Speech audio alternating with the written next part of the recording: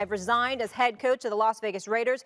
I love the Raiders and do not want to be a distraction. Thank you to all the players, coaches, staff, and fans of Raider Nation.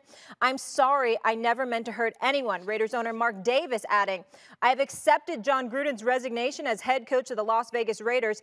Interesting timing. These emails were sent while Jon Gruden was working for ESPN as a lead analyst for Monday Night Football, and his resignation announced during Monday Night Football last night. Keyshawn is getting set to join us right now. Obviously, he just finished his radio show. He played with a unique perspective, playing 2 years under Jon Gruden. We will get to him momentarily. Welcome into First Take. Thank you for being here. I'm Molly Karam Rose, Stephen A. Smith. I'll start with you, Stephen A., as Keyshawn gets set here. Yes. What's your reaction to all of this? Because this was shocking as I was watching the game. It was really coming down throughout and at halftime. Oh, yeah. Yeah, by the way, everybody, like you said, Keyshawn will be here in a second. Just changing. Walking out right now. Just finished doing his radio show. I got to get this out of my ear. So much static's in my ear right now.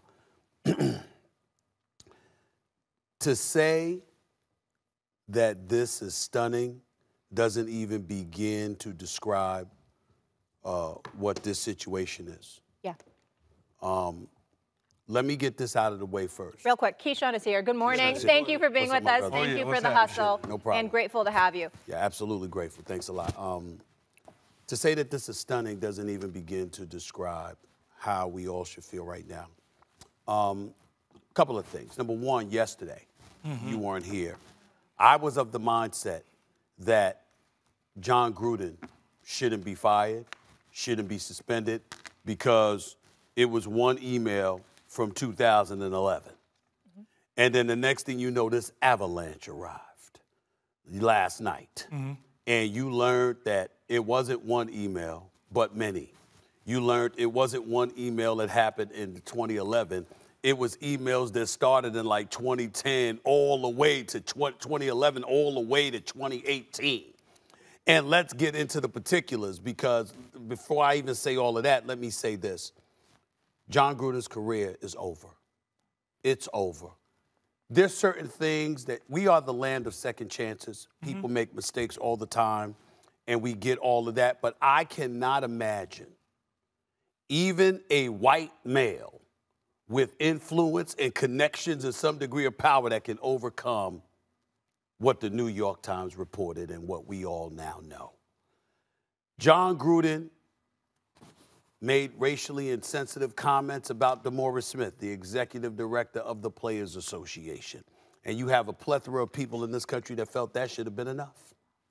Then we learned that he was against the NFL bringing in a guy like Michael Sam, saying over via emails that the commissioner should not be encouraging then Rams coach Jeff Fisher to draft queers. Then he sat up there, and after all of that, what did he say after that? He goes off, he calls the commissioner the P word. He calls the vice president of the United States the P word. He's against women being officials in the National Football League. I mean, you insulted blacks, you insulted women, you insulted folks from the gay community. The list just went criticized player safety. And criticized. I was trying to reduce. Oh, I wasn't finished. I wasn't finished. I was saving that. I just wanted to make sure. Eric Reed, you know, he said that Eric Reed should be fired for exercising his constitutional rights, because he had every right to do what he did, whether people agree with him or not. The fact of the matter is, you had a right to do it. He said the man should be fired. Everywhere you turn, I mean, he has offended, several groups of people. His career is over. There's certain things, particularly in this day and age, you don't come back from. And Jon Gruden cannot come back from this. So before I say, I want to hand it off to you, Keyshawn, because I think your words right now are more important than mine, because you played for the man and you were consistent. Like I said yesterday, even when at the time I said, listen, he shouldn't be fired based off of the one comment from 2011. I made sure to point out that your words yesterday on your radio show, before anybody had spoken about it, your words, I was like, Keyshawn's been saying this about him for years. Everything he said on the radio, Keyshawn said about Jon Gruden years and years ago. So your words were very, very consistent. And now they're prophetic and profound, to be quite honest with you. I don't see how he gets away with this. I don't see how he comes back from this. He hasn't gotten away from it, but how he comes back from this. But he ain't the only one. You, Bruce Allen, you know, you don't have a job right now. Good luck in getting one.